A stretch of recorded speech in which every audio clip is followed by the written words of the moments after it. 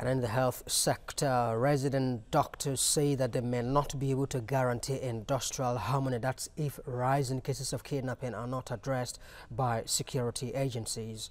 The doctors at a joint press conference attended by members of the Joint Health Workers Union and Academic Staff Union of Polytechnics said that concrete steps must be taken to checkmate the activities of kidnappers in the state. 3 health workers of Federal Medical Center Owo were kidnapped last week and huge ransom was paid to secure their release. Chairman of the Association of Resident Doctors, Bolarama Oladile, who spoke on behalf of other associations, said that members are tired of using their salaries and savings to pay ransom to kidnappers.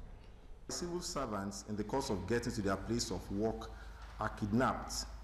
Every ransoms paid, with the victims and their families left in a state of psychological, emotional, and financial problems, is unacceptable to us. Appropriate measures should be put in place to forestall future nefarious acts of kidnapping in the state.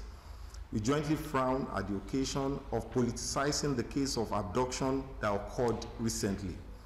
While appreciating the efforts of the security agencies in the state for their swift response, we wish to state unequivocally that we may not be able to guarantee industrial harmony if the government refuses to put in place visible and effective measures which will help curb the activities of these kidnappers.